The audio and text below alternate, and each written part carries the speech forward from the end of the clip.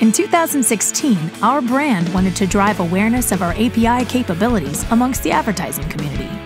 But instead of just talking about it, we wanted to demonstrate it in a way that would be useful to our audience in their day-to-day lives.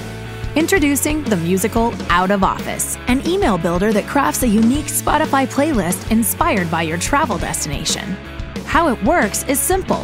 Users answer a few quick questions about themselves and their trip. Then the site generates an email message and playlist inspired by their travel destination, turning the simple out-of-office message into an opportunity to discover new music from around the world.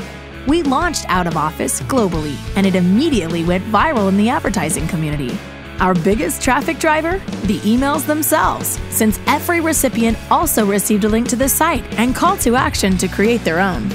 Press also took note, from Forbes to Fader. Everyone was talking about the musical Out of Office featured in over 15 publications across multiple markets.